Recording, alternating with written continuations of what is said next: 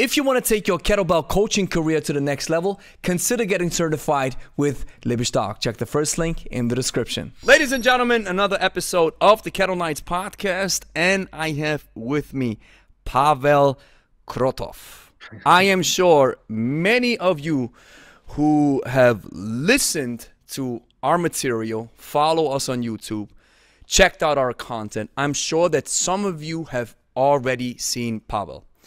And I'm not talking about Pavel Tsatsouline, because this dude, we all know this dude, right? Yeah. But Pavel Krotov is a kettlebell coach. You're from the UK, right? Originally from Latvia, but live in the UK. Yes, I hear it in the accent I wanted to ask. So living in the UK, and he has an Instagram and a YouTube channel. So we are cross-pollinating right now because we share a similar audience. And actually, some people already asked about you. They said, "Hey, wow, I got feedback from Pavel Krotov. He said he likes your stuff." And then I replied, "Well, I like his stuff too." And then they're all hyped and say, "Oh, awesome! Some experts who agree. Actually, this is good stuff." So, Pavel, welcome to the podcast. Well, Gregory, thank you very much for having me over here. Yeah, my pleasure to join your podcast, and quite looking forward to, well, share experience and learn from you as well.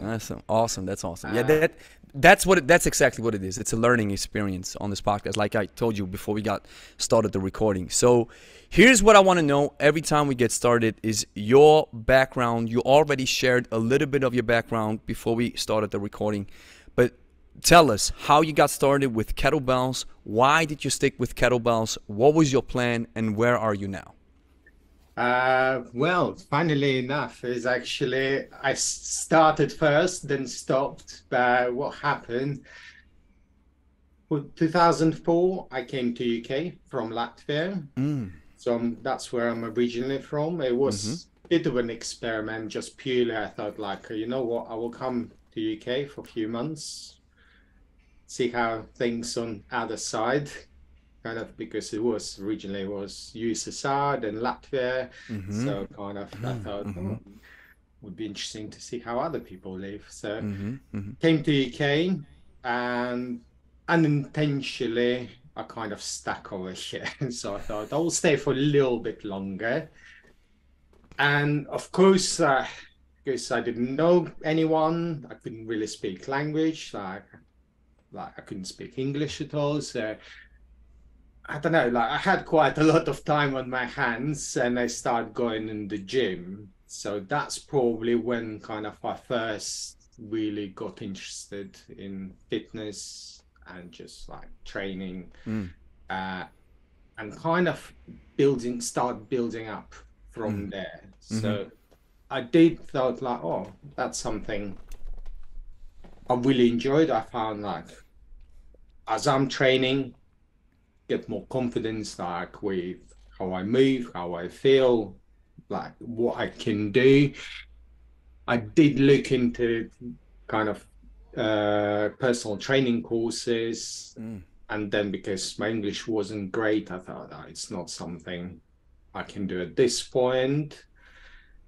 But it kind of was always playing on the back of my mind. So, but all this time I was going to the gym, and like it started from just a normal gym. And I think I came across once, must be Pavel Tsatsouline, one of the old videos, one of the original like videos. I think sorry to interrupt you, brother, but I think everybody who got in contact with kettlebells after the 2000s in the West somehow got it through Pavel. Yeah. So, and that's just to interject real quick. I think that's one of the reasons why Pavel Tsatsouline will always be part of the conversation when it revolves around kettlebells, right? You agree? Oh, absolutely. And it's something like, maybe because of the similar names, you're like, okay, I'm gonna listen what he have to say, and also he like saying like, okay, comrades, okay, I'm paying attention now. Another question. You see, these questions already pop up. So when Pavel came out with this shtick, with the Russian, right? So comrades, listen, because you are originally from an ex-Soviet Union country, right? So that connected with you as too, or was it like, come on, man, don't play that tough guy? I think it's definitely there is something you like. You know what? Like he talks funny, just like me. Yeah. He and you think like, oh, you know what? In some way, because I didn't really use kettlebell before, and I thought like, oh, that's weird piece of equipment. Like, let me get it. Like, so that's why I thought like I'm gonna order my first kettlebell. So obviously I thought like I'm quite reasonably fit. Let's get 20 kilos. Let's kind of learn with that. And after day one, covered in bruises, I thought like, actually. And how long is that ago when you bought your first kettlebell? About nearly 15 years ago, something like that. 15 years. Wow. Yeah. Wow. See, what's so funny is I'm having conversations with people on this podcast who have been using or who got in contact with kettlebells so long ago. You know, in my timeline, I consider the 2000s as the modern renaissance of kettlebells in the West. So I got into contact way later. So you're an OG. You got contacted way earlier than me with kettlebells. Yeah. Well, Awesome. yeah, yes and no, but it's kind of one of those pieces of equipment you get absolutely like, oh, I'm gonna learn how to do like a clean and snatch, and it's like the kettlebell like quickly teach you lesson back that you have no clue how to use it, and Exactly. it's Exactly. took me quite, and in some way you kind of from one side you feel like, oh, you know what? I really want to kind of learn how to do it properly, like, but there was not as much kind of information online then. Maybe I wasn't really knowing where to look and kind of was just studying more of his videos. By then, in some way, I thought probably I knew quite a lot. Probably if I had a chance to record it and seen it back, it would be completely different. I probably would be able like, oh my God, like I shouldn't have used it. But I think in some way that's kind of sparked the interest as well. So you kind of, Yeah. Good because point. it wasn't really Good point. straightforward, it wasn't easy. You had to kind of put a little bit of time to do some research, kind of you kind of start getting a bit more invested into that as well. Emotionally, you feel like, okay, I spend this time learning about the tool, like when it's become easy, but it wasn't. It's actually a very good point because it's a skill-based tool. It can pique interest, right? Because you're normally the traditional gym culture is fairly easy to understand, aside from some very complicated barbell exercises. But I think that's such an interesting point to make, which I didn't even think about. Sometimes it's a turn off for people, right? Where they say, "No, that's way too hard to learn." And sometimes it may be like, "Wow, I actually have to do some work, right, and put in some skill." Yeah. No, absolutely, 100%. So I think as well, then what happened kind of when I started working as a personal trainer in the gym. So I started working in a corporate gym.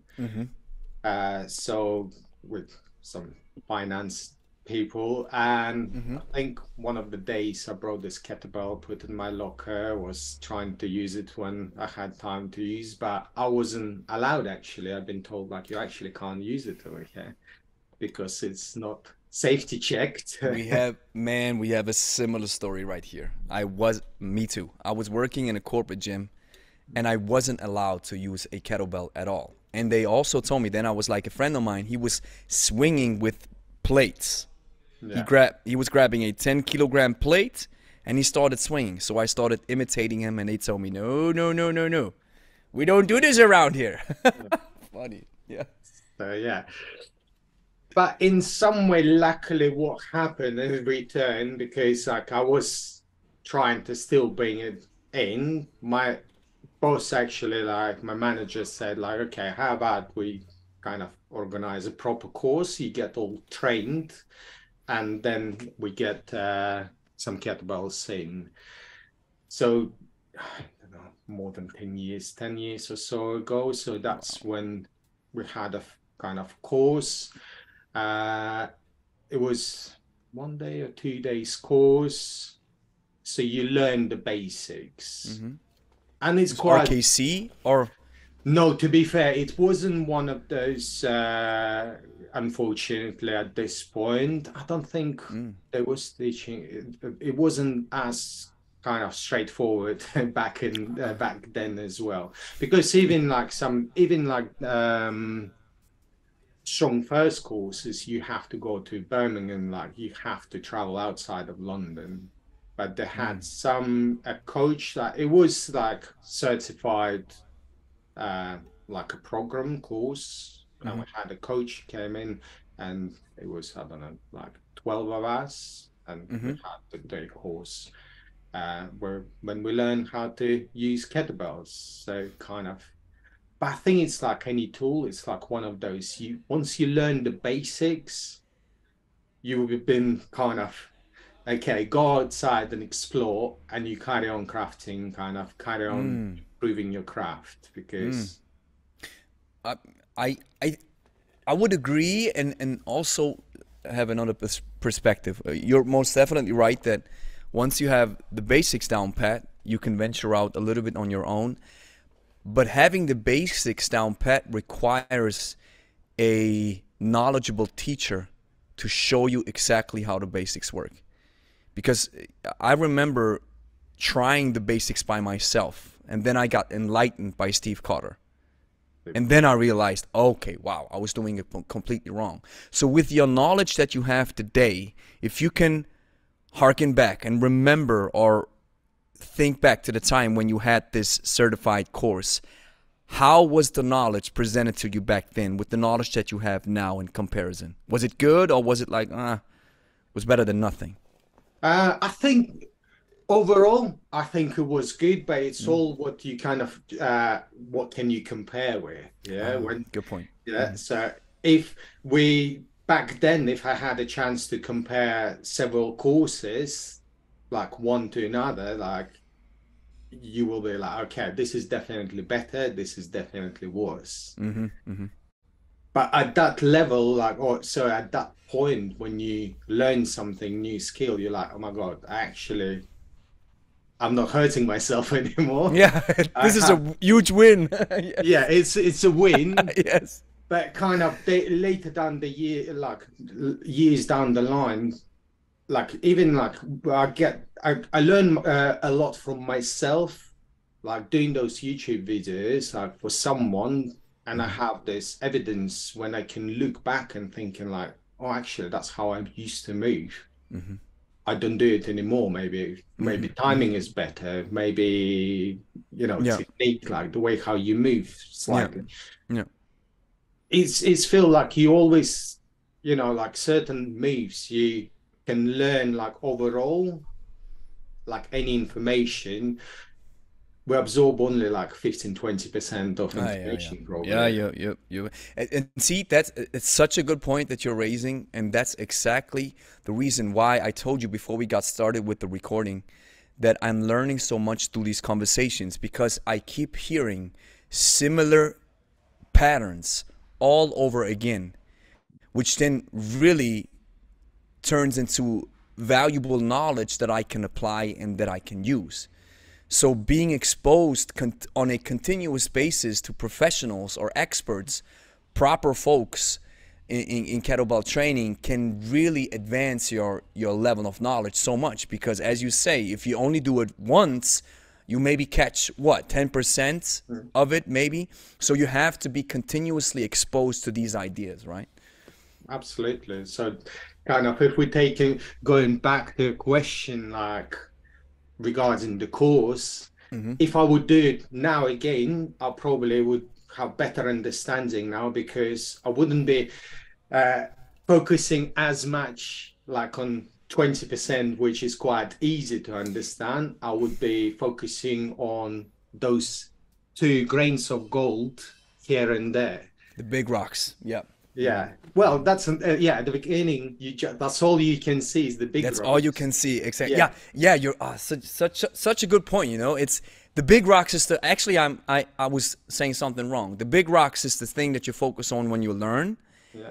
and once you have gotten the understanding, you are then able to reach a level where you can focus on these minute details, right? That Yeah. is that what you're trying to say, right? On the on the grain of gold in those Exactly, rocks. exactly. Oh, that's a good point. Yeah, good Yeah. point. So then, this is something that I just have to say. I always have such a huge amount of respect from people who decided to leave their home country, go into another country, and then just, let's see what's out there, right? I mean, that requires a lot of courage and knowledge. So that's I have a friend who he is originally from Slovakia, and then he came to Switzerland, and now he built himself. He has a family now, and he has a great job, and he's doing well. But he started at the bottom. So this is something that is so inspiring and always such a powerful message for people to just, I went out there and I tried it, and now, I mean, you're now in the UK for over 10 years, right? 2004, so nearly 20 years. Nearly 20 years, yeah. Yeah. So then you got started with the course. Yeah. So your manager was like, "Yeah, now you're certified. Let's go." And you mentioned somewhere along the lines that you started and you stopped. So what happened there? So we got the kettlebells, but the kettlebells, as usual, it was restricted to certain weight, because anything more than 20 kilos suddenly become even more dangerous.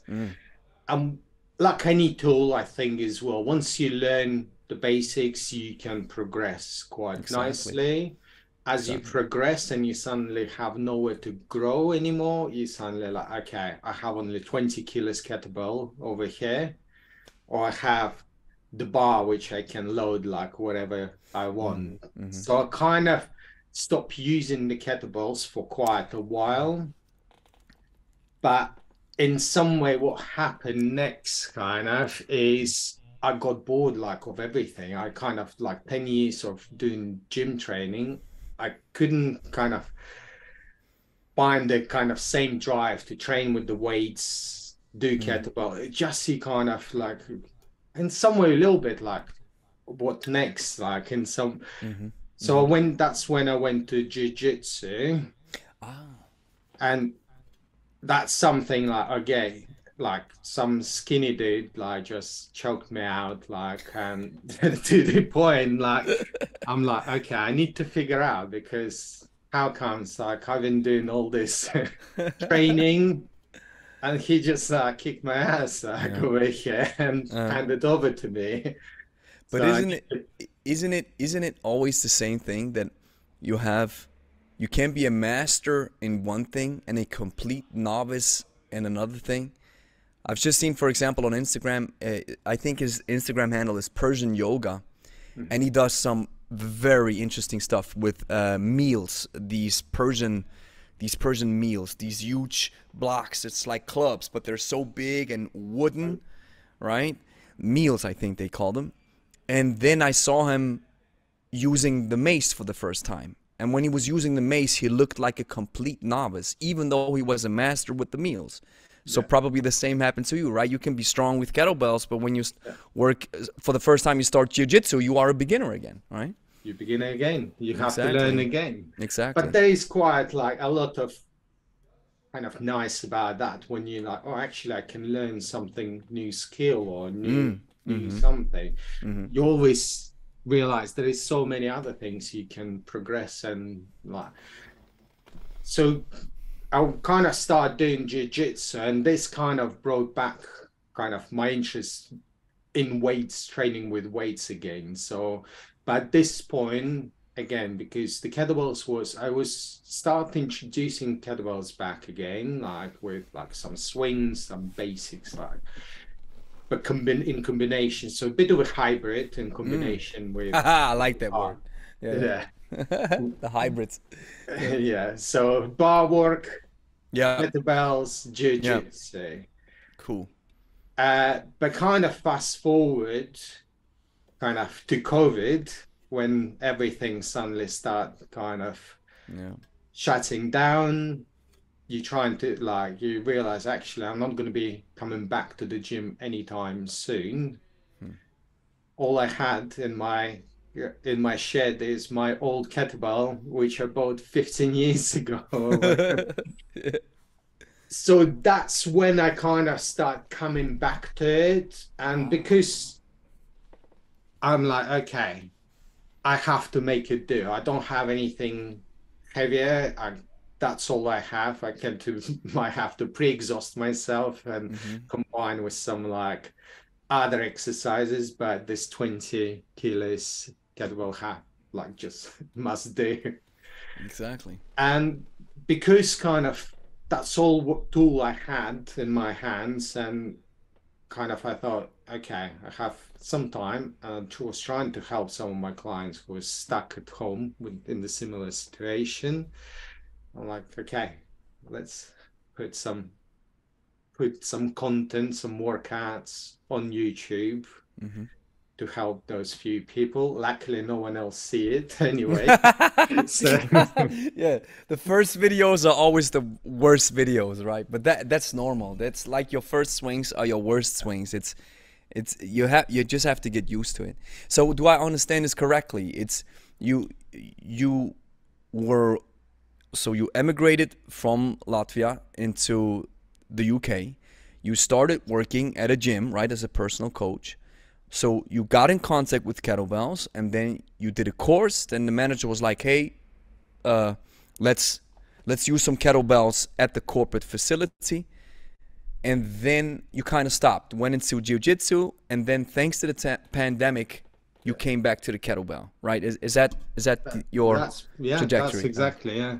And to be fair, once I start using the kettlebells more like during pandemic, I realized actually I'm not so stiff anymore. Like because when you're using the gym, like when you're using like heavy, Such a good point. Yeah. you constantly like feel like you need to kind of go heavier. Yeah. You constantly like stiff like a brick all the time. Such a good point. I wanted to ask this question, Pavel. I wanted to ask, what is the major difference between your gym self and your kettlebell self? Stop chasing kind of something which like I think as well when you kind of in the gym environment, one of the reasons I can see why like some people hate to go in the gym. If you're trying to come in the gym and there's some like dudes who like deadlifting like 300 kilos, like squatting a few hundred kilos, you always feel like you don't compare to anyone else. You always compare to this. Yes, to You the feel elite. like you need to chase something what you probably don't need to chase. Oh, that's a good point. Of course, I think originally kind of when I went into the gym, part of the reason was not only like get stronger, kind of feel better, but kind of one of the initial drives was like a bit of an aesthetic. Yeah, of course. Yeah. Like, but kind of, I think with the kettlebell, it's like when you don't have to prove yourself to anyone, when you kind of at home, it's only you and the kettlebell, kind of takes away some of the distraction. You just like, okay, that's what I'm focusing on. I just want to get this kettlebell from the floor to my shoulder level to over the head. Happy days. Let's see how much I can do. So you kind of, so it's you more, like a little bit more you versus you, but also like when you realize actually like because you're using it's like a single piece of equipment, like it's so you suddenly realize, oh, actually my core workout, I need to do some extra crunches at the end or something like that. Like my core is done at work, right? And I think especially with when you look into like jiu-jitsu or martial arts, it's everything single side. You're not always like pushing in one direction. You're squatting. It's always one hand away, pulling with one hand. You always some weird twisted positions. So I think it was feeling like the kettlebells works so much better without like destroying my body in some way. So that's these are, let's say, like circumstantial differences that you have noticed, and you've already mentioned, briefly touched on this, and I want you to elaborate a little bit on it, if you don't mind. you mentioned the stiffness went away. So what is the major difference between your gym self and the kettlebell self, physical quality wise? Funnily enough, like if we just compare, like I went a few times, like now I hardly ever go in the gym. Like I go like once every few, I don't know, few weeks or something like that. But I was expecting in some way, like because I'm using much lighter weight, lighter kettlebells, I would expect to lose quite a fair amount of gains, like the strength. But when I compare same weights which I was using like 3 years ago, before kind of I stopped going in the gym, it's quite, you think like, where's this coming from? You know, like, but it's all from the like using those small muscles, like using single kettlebell, like kind of you activate all the small muscles. Like it's slightly different when everything in the gym is quite balanced, like have equal weights from each side, like so. So yeah, I think it's like in some way kind of surprisingly, you're like actually can. That's interesting because I have noticed that my barbell bench press went down, most definitely, and the deadlift I think went down as well. I'm hearing different stories, but in my I just from my perspective, which is to a certain extent. And how old are you, if I don't mind asking? Well, next month 40, so Oh, okay. So you're my age. I mean, you look great for your age, man. I thought you were like 28 something, 29. no, Yeah, now we're best seriously. friends. Yeah, yeah. Now you're sending me gifts to the next birthday. Yeah. I like this, man. Yeah, but that's training, right? That's the fountain of youth. That's what it really is. And one thing that while I do see your point, I also think, while you might lose on some gains, let's say like I was more muscular when I was in the gym, most definitely, because I was doing strictly hypertrophy work. Yeah. So I was having more bulging muscles. That's 100%. And I was a little bit stronger, yes. But here are other qualities that I've built now: my strength endurance, my respiratory endurance, my cardiovascular endurance, my power, my explosiveness. And you mentioned this, the stiffness went away completely. I remember the first time I was doing a overhead press, or just a press. And I was and I see this with our clients. Maybe you see this too. People are so stiff that the elbow is never, most of the time for a beginner, unless they have very good mobility. Most people, when they say straighten your arm overhead, it looks like this. The elbow's fairly bent, and they maybe lean back when they try to extend their arms fully. So I think the kettlebell really stretches you in a way that is very unique. And of course, the unilateral loading, because you work with one side, it gives you just huge benefits. So I would say, even though I might have lost some strength and muscle gains, I have gained on all these other physical qualities of human performance that I didn't have before. So I feel even more fitter than I felt back then. But in your case, are you still able to pull the same weights like you did back in the day? Very similar, to be fair. Like I wouldn't say Wow. like exactly, but like I kind of, let's say, about a month ago. It's Yeah, not like comparing to anyone. Like yeah, yeah. I went to the gym, the guys was doing some like 1 rep max, and I wasn't kind of properly even warmed up, and because the plates was not like a competition, like a proper competition plates, there was quite weird shape. I thought on the bar it was 70 kilos. Okay. So I didn't like, I'm like, oh, just let me just do a couple of like do a rep or see how it's feel, because I thought like I haven't done any chest press for ages. Yeah, yeah. And I jumped down a couple of sets. They're like, oh, well done. And there Great. was like, I'm like, oh, it was like 110 or something like that. Wow. Kilos. Yeah. So I was quite surprised of Yeah. me, because as I Yeah. said, I haven't been doing like any bar work for like Interesting. like 3 years or something Wow. like that. And what was your PR in the bench? Oh, back then, probably about 125, 130, Wow, like wow, 130 kilograms? back kind of when I used to train, like Wow. one, Yeah, yeah. but that's heavy, man. Wow. That's good stuff. So Oh, that's well, depends who you're comparing yeah, to. of course, if we compare it to all these Instagram folks who have bench pressed 200 kilos for 10 reps, of course it's nothing. No, but this is just some serious numbers because but you see, so and that's the point that I'm getting at. My max was probably 110. 110 kilos. I'm a fairly lightweight, small dude, so I'm not equipped. God didn't intend for me to be equipped with huge muscles and a lot of strength, but I used what I was given. Let's put it like this. And then my max was 110 with the bench press. My deadlift was something around 170, and my kilogram, and my squat was something like 140, or yeah, max 140. And now I'm not able to reach these numbers.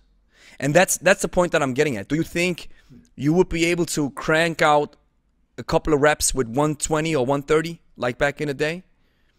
With the chest bench press when Yeah.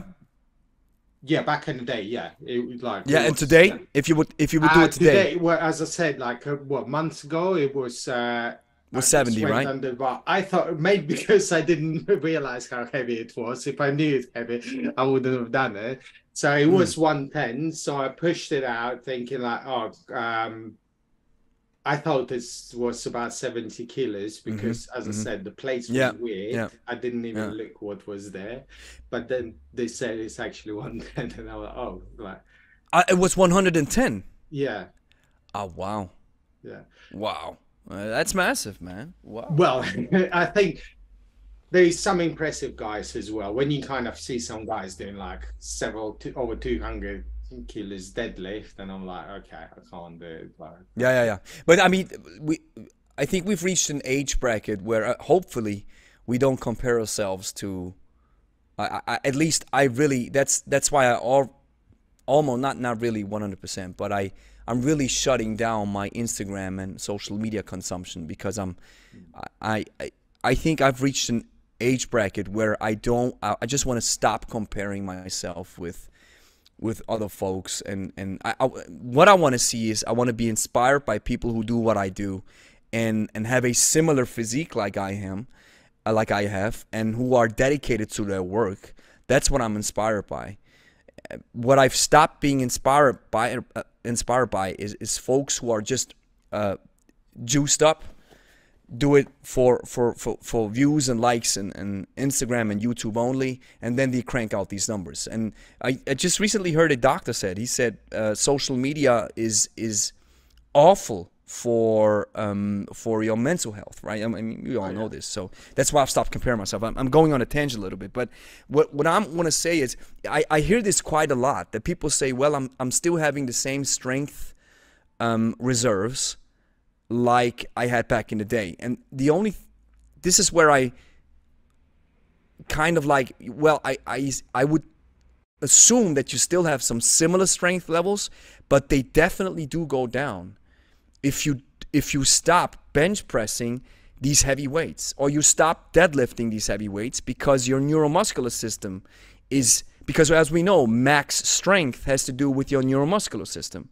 yeah, So if you stop using these monstrosities of heavy weights, your strength levels will go down to a yeah. certain extent, right? So and that's kind of like, sometimes I believe the misconception that I hear sometimes people say when they say, well, I still have the same strength levels, even though I train completely differently now, which is what I love kettlebells, but I don't think they have this amount of power or this amount of versatility to give you the same gains that you had back when you were focusing on only one particular physical quality. You get what I'm saying?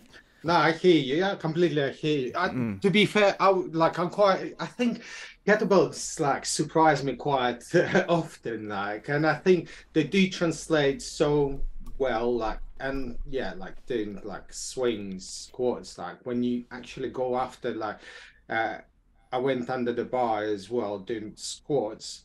I was quite fine with like squatting like 100 kilos. Not like it's Mm, anyone like trying to impress anyone, but I was hurting more from the bar next day than actually like my legs, but I was mm-hmm, hurting from the bar, kind of sitting on my back on my shoulders mm-hmm. more than actually the legs, Mm, what I was expecting. And I was thinking mm, like, mm, and in as I said, because I don't really go under the bar as often, but when you do, you think like, oh, actually, like I haven't lost as much as I thought I would be.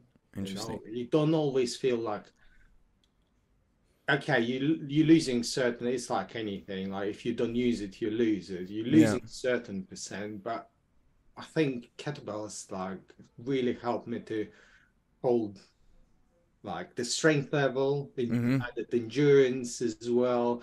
So, Mm. and I Or think just it's a different type of strength at least. I mean that's what kettlebells equip you with, right?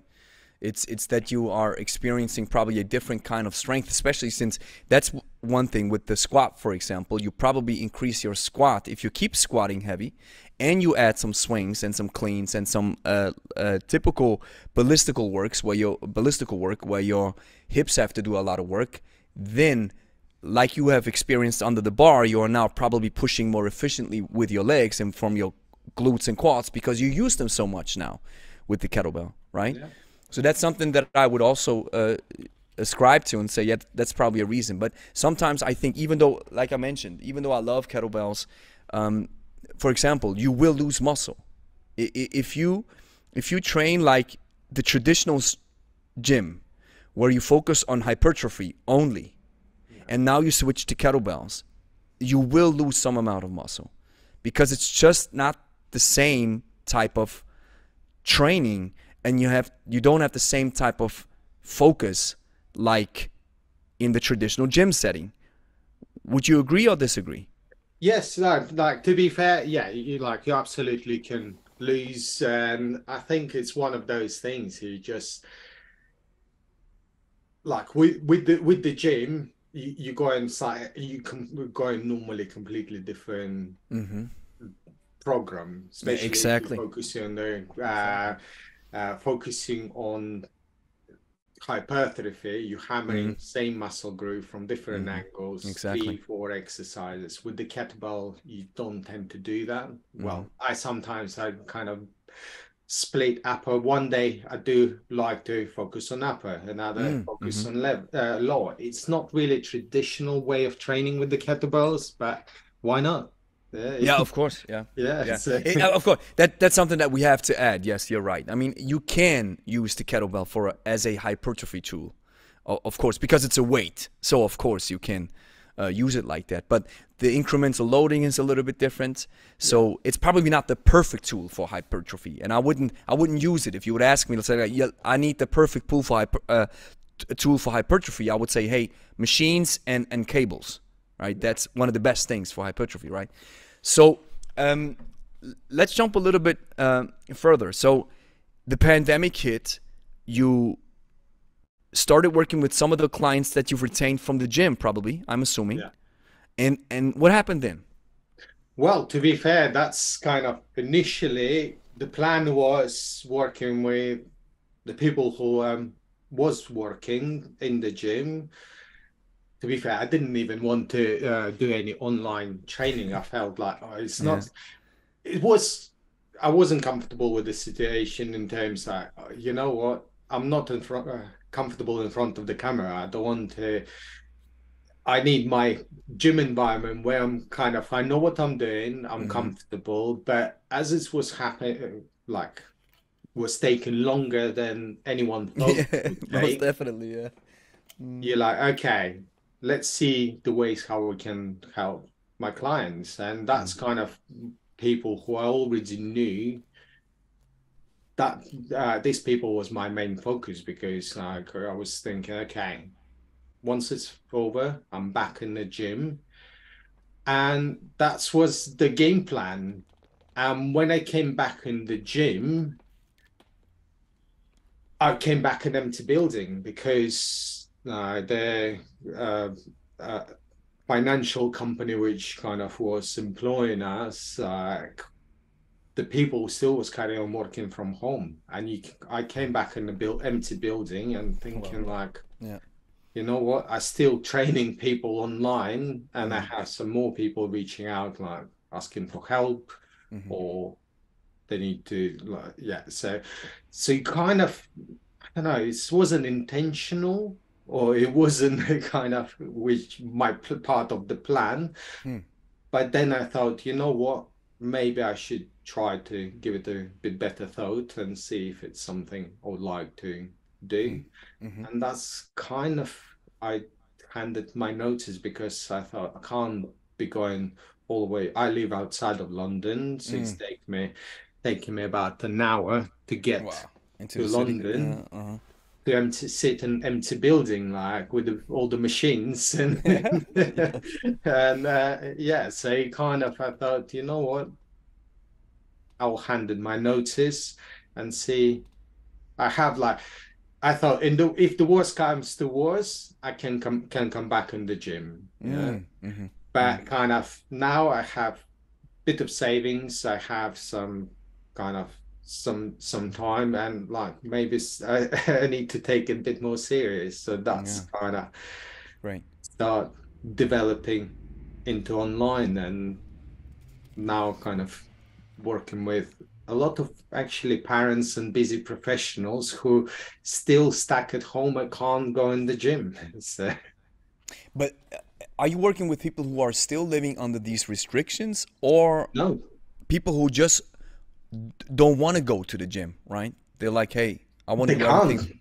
They I can't. think Ah, yeah, because they're so so busy. Ah, because they're so. yeah, like Okay. Yeah.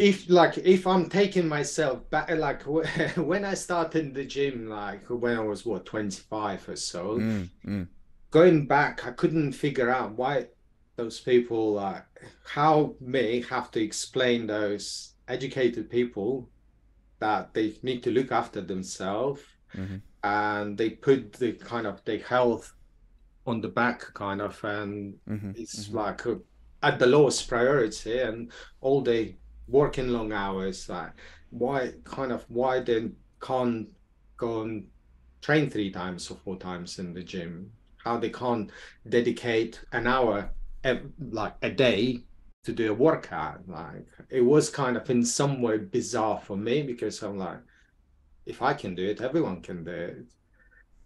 But then when you get into this age, when you have mortgage to pay, you have full-time job, or you're working for 12 hours, you have kids, wife, all the other kind of external factors, and you realize, actually, no, I don't maybe have 1.5 hour to go to the Yeah. gym, like commute Yeah. to the gym, train for an hour, Yeah. change and stuff like Yeah. that. Yeah. Yeah. Yeah. Mm, mm. So I think the kettlebell is actually suddenly become perfect tool actually for those people to use. It's if you can train only 20 minutes or half an hour, you'd rather do it like, with like at home maybe, and get the consistency and Yeah. make it part of your life, Mm-hmm. than try to go in the gym once a week for an hour and then don't go again because something kind of at home got like the kids I don't know, sick, you need to go home, or the Mm, work is too busy, you suddenly, mm, instead of going in the gym, you have to stay in the office for longer. mm. So now I actually work with like majority of my kind of people who I work don't have enough time to go in the gym, but they trying to introduce the like fitness, get the consistency. Mm-hmm. Sometimes in some cases they just can train like for 20-30 minutes. That's all Mm, they can do. mm. Yeah. But this way sometimes it's better, not the perfect workout. Yeah. Yeah. Yeah. But it's better than nothing. Yeah. Yeah, It's yeah. Yeah. Yeah. And and then you I've been know. there myself when I had those plan B workouts, when I would train for a month for maybe only 20 minutes when my dinner in the oven. You put the dinner in the oven, you know, okay, I have 30 I have 20 minutes. minutes. So, but you're raising this good point. I mean, I'm saying this so many times. I'm repeating myself, but you're raising this good point of what I call the most bang for your buck ideology, where you need to get a lot of return on your investment when you invest your time into training, for example. And while I do see your point, I mean, I run a gym, but we're a personal training gym, so we're exclusively focused on kettlebells, but I still run a gym. I do see two sides of the coin. I think you're right that people who are more busy in their lives, that they find it harder to make time. Yet at the end of the day, it also depends on your priorities. I think especially, I'm just assuming a lot of stuff that you have. If you have a family, that you have a wife, that you're working together, that both of you are taking care of of your children. Of course, if you're a single parent, this whole thing changes and makes it more difficult. I do understand it. Yet at the same time, isn't it sometimes a paradox that, yeah, you know, I work 12 hours a day, then I got to take care of then I have to take care of my family, this and that and this and that. And you mentioned this, you put your health on the back burner. You don't make time, because actually you said they don't have time. Well, they have time because they work with you now. So they make time, even if it's just 30 minutes, but they have to make time. And I think that's an important part of this whole conversation of how do I fit fitness into my context and daily life if it's so busy. Well, that's exactly why you need a coach, because you have to have somebody who pulls you out of this, out of your daily life and your grind, so to speak, to focus a little bit on your health. Because if you don't focus on your health now for the short term, long term you will be required to take care of your health because it's breaking down, and then you cannot work your 12 hours anymore. You cannot take care of your family. So you're raising this good point. And one thing that I explained, you mentioned you found it bizarre that people don't make time or don't find time for it. I think it is perfectly well explained in the Time Management Matrix by Stephen Covey. Have you heard of this?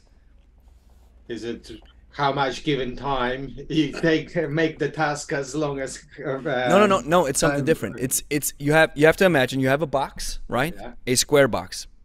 And then you put 4 squares into the box. So you have 4 squares in one box, right? And then at the top of the one box, you write important. Yeah. And on the left side of the left hand side, and at the top side in the first box where it goes down, you write necessary, right? Important, yeah. Or what was it? Wait. Important, wichtig und dringend. Oh, what's the word for, man? I gotta translate. Wait. I gotta translate. Urgent. Yes. Yeah. So it's important, and then you have urgent, right? And then you have the second box where it says at the top, not urgent. Then you have the bottom part where it says not important. So you have to imagine now we have this square box. You have these 4 squares in one box. At the left-hand side, we have important. At the top side, we have urgent. On the bottom side, we have not important. And on the right-hand top side, you have not urgent. So he says most people spend their life in box number 1, important and urgent. That's the family. That's job requirements. Kids are sick. You have a illness that you have to take care of. You have a project deadline, whatever have you. So 90% of people spend, or let's say most people spend 90% of their time inside this one box, right? Would you agree? Yeah, yeah, I agree. Great. And then we have box number 2 where it says important but not urgent. I love this box. And Stephen Covey says, in this box, we have activities like reading a book, personal development, watching your nutrition, daily training or activity, healthy exercise, all that stuff that is important but not urgent. Because if I don't watch my nutrition today, I'm not fat tomorrow. If I don't train today, I'm not out of shape tomorrow. Right? So it's important, but not urgent. Yeah, I have a Right? lot of time for that. And most 10 people, years, maybe not. most people don't spend any time in box number 2. And then you have box number 3 where it says it is not important but urgent. These are phone calls, messages, folks who always want something from you. So things that really push you out of your flow, and then you have to react to it. But it's actually probably not important. You don't have to call me. You can just write me a text, for example, right? And then you have the final box that says not important and not urgent. That's vacation, that's leisure time, that's Netflix, that's hanging out on Instagram and social media and stuff. And that's where most people spend their time in. So most people spend their time in box 1, important and urgent, and in box number 4, not important and not urgent. And people have to find time to spend more time in box number 2, where it says it is important but not urgent. This was such an eye-opener to me as to how people handle their time. And the next time somebody tells you, I don't have time, just tell them, show me your screen time. Oh yeah, I know that. But show me your screen time, brother. Come on, man. How much time are you spending on Instagram, on YouTube? And we are the generation the next generation now grows up with that stuff. And we are the ones who got into it. But we are just as hooked as everybody else. We are just as consumed on that stupid little device like everybody else. So just to be real is, I don't have time, show me your screen time. I like 100% agree. I've done even a post myself that I did, like one of my emails I was sending to payroll, that just showing like I had like how much time I spend, and that's my job. Yeah, so like I spent hours and hours and wasting, and I know myself, but I think as well, it's one of these kind of things is we are creatures of habits. If your habit are spending like watch Netflix at 9 p.m. like till 10 p.m. or 12 p.m. then like from my side, I need to show how like to my clients where they can find this time. Instead of watching from 9 p.m. like till 12 p.m. let's watch from 9 p.m. till 10:30. You're going to sleep a bit earlier, wake up earlier, you found some time to train.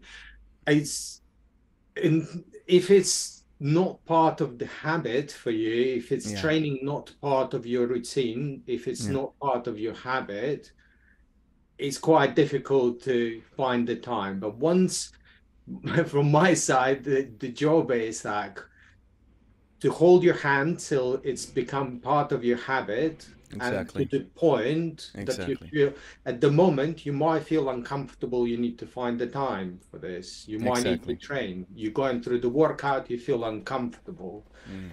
But soon as you're going through the workout and feel like, feel uncomfortable, but as soon as you don't go through the workout and you feel uncomfortable because you haven't done it, my job is done. Yeah, because I want to help a client to get to this point when they're uncomfortable not to train. At the beginning, they're uncomfortable to train.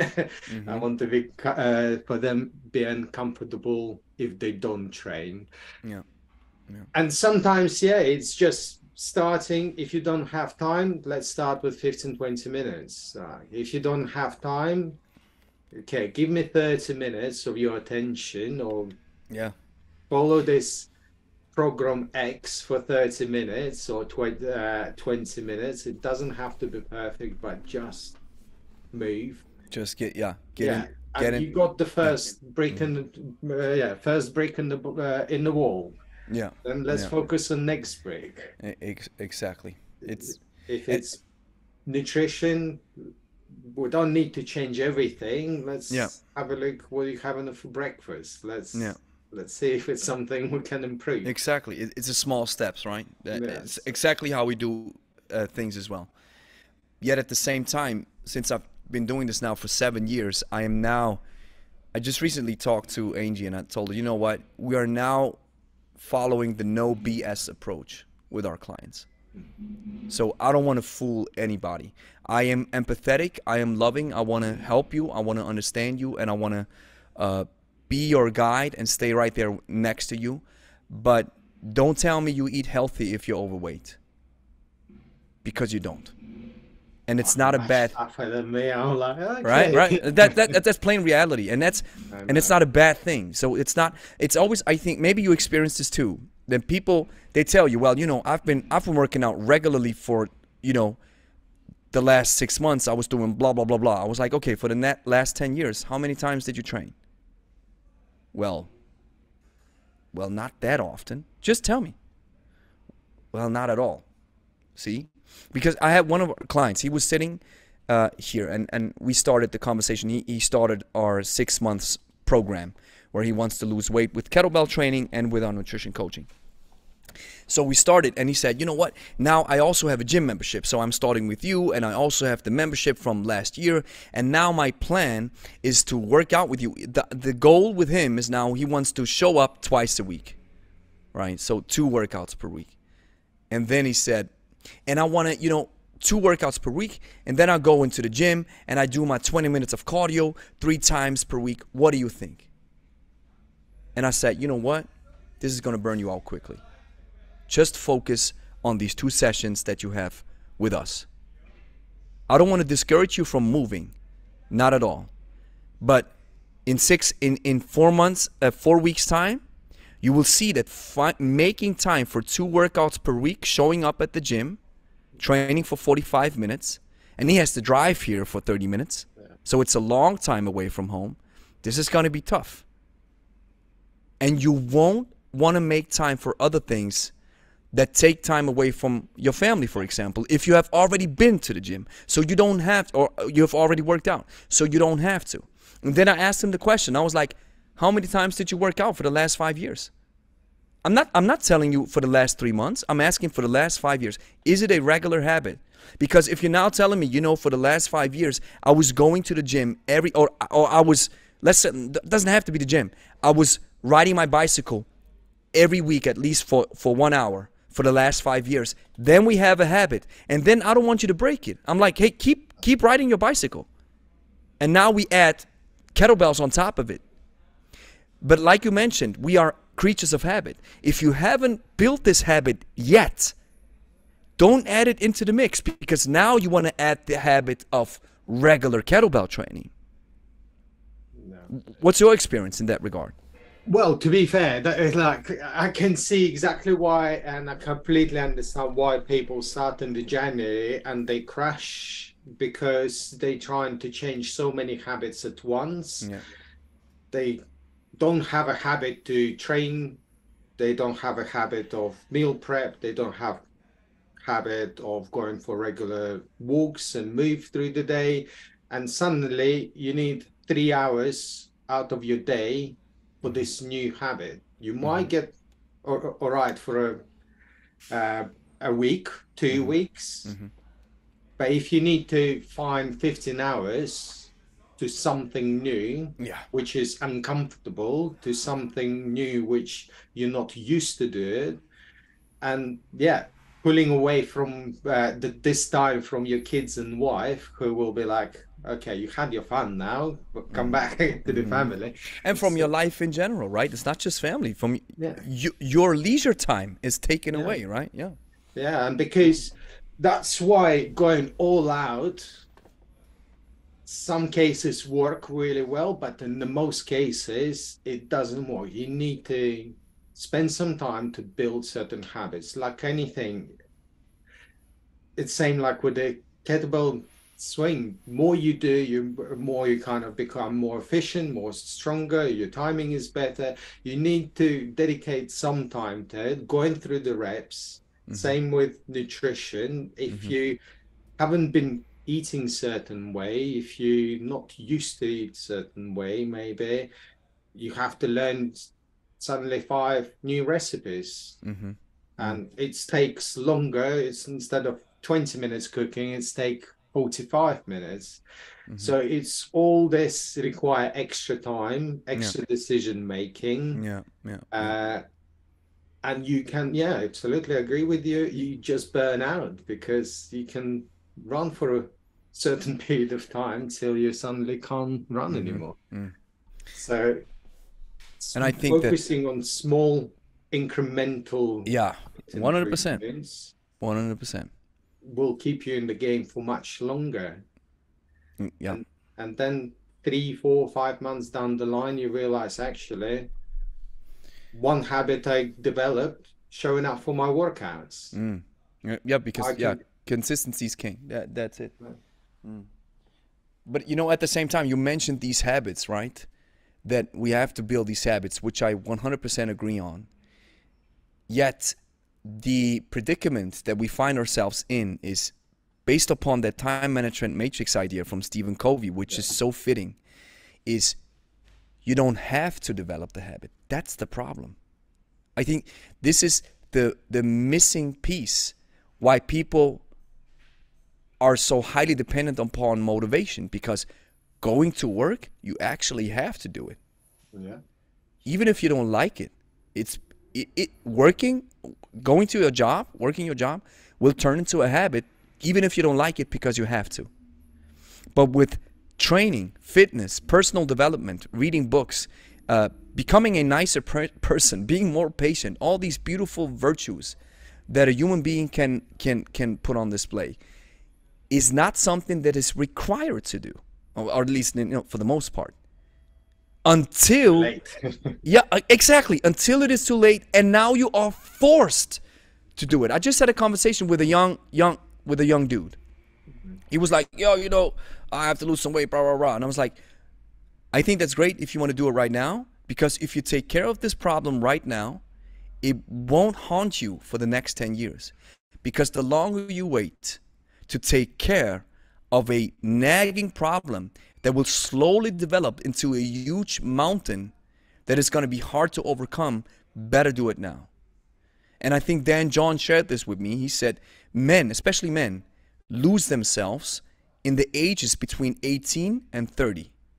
Because most men jump into the bar life, or the chasing women life, and the whatever have you life, the get rich quick life.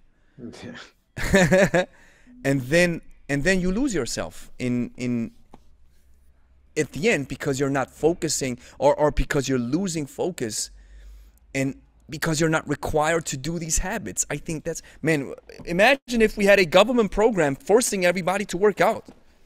I mean, wouldn't probably be the best probably thing. like wouldn't go wash well with all the drug companies, isn't it? Yeah, exactly. Why to work out if you can have a pill? Like, doctor, exactly. I don't feel well. Like, exactly. I'm overweight. Exactly. Like, you're so right. Should I change my habits? No, here's the pill. Here's the pill. Funny thing, you're mentioning a good point. I just read that the supplement industry is twice the size of the gym industry. And the reason is simple. People just want to drink a shake and it's done. It's done. Quick fix, it's done. I have to put in some work. No. Oh, I got to drink a shake? Slim fast? And I'm done? Oh, that's my cup of tea. But it's human nature, right? It's human nature, and I don't want to exclude myself from this. I mean, in certain areas, we all have these similar tendencies, so we are forced to pull ourselves back and do it the hard way, right? Just like learning with kettlebells. It's like training with kettlebells, exactly. Yeah,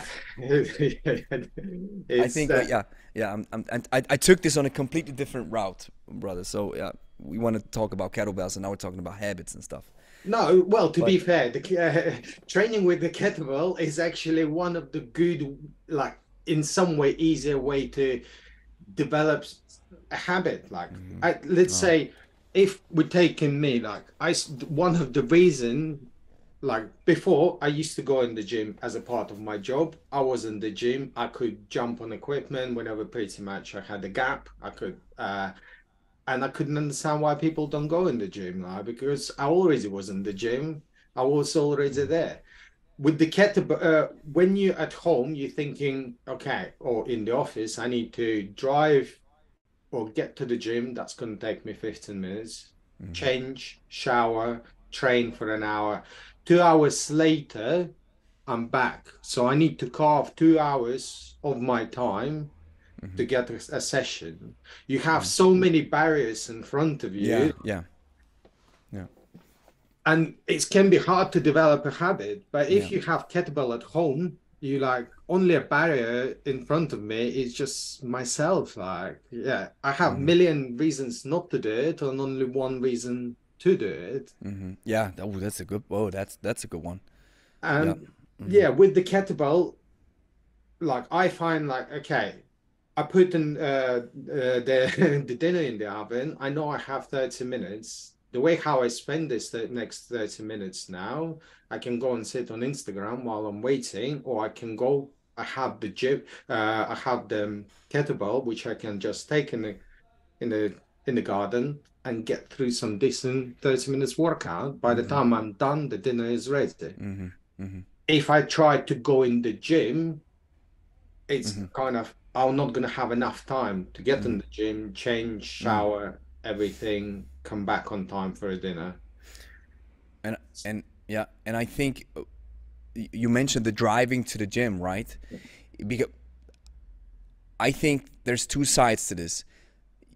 It's 2 hours, but they can be very well spent if you are working with a guy or a gal that is really giving you the most bang for your buck in these 30 minutes that you train. And yes, you have to put in maybe 90 minutes you have to invest, but you get 30 minutes of high quality, high return on investment for this time that is spent. So it might be time well spent, but like you mentioned, we have many reasons not to do it. This is one thing. But another thing where I see where it can become a complete obstacle is if you are in a remote location, or like you said, I'm outside of London, I have to take the train or whatever, take 1 hour to reach a decent gym, or like many people, I'm assuming you've heard this too, is they say many people reached out to us and they say, listen, I love kettlebells, but nobody in my close proximity is teaching this stuff. Yeah, yeah. So the only option is to do it online.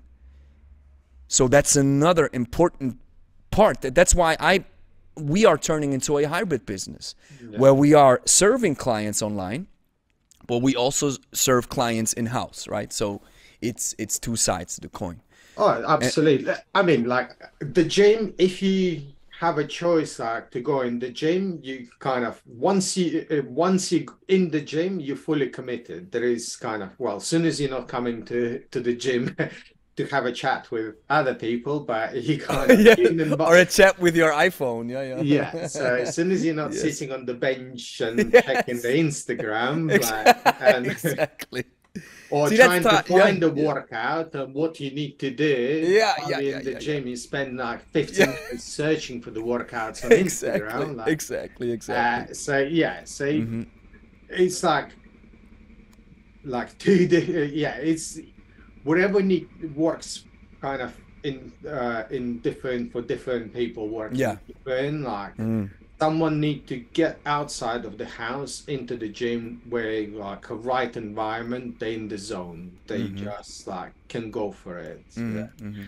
Mm. uh, some people just need to maybe build up a habit of continuous exercise and just kind of making sure this workouts are part of the training Mm-hmm. or so part of the weekly and daily routine. Like, Mm-hmm. Mm-hmm. so it's kind of I think it's like different levels as well. It's same like Yes. Yes. sometimes if I know even like a training as well. If you're trying to sell someone like, oh, we're going to be doing long cycle for 10 minutes, like we're going For your first time. yeah, what we're going to do next week? Yeah. Well, for next week we're going to do long cycle for 10 minutes. Yeah. What we're going The, to do next time? Like say kind of there is ways that, yeah, you kind of need to, in some way, you need to present it something what they want and kind of squeeze in something what they need. Exactly. You have this like a pie, like, or Yeah. a sandwich. Yep. Yeah. Where you kind of trying to wrap it in quite a nice wrapper, so it's Yeah. look quite Yeah.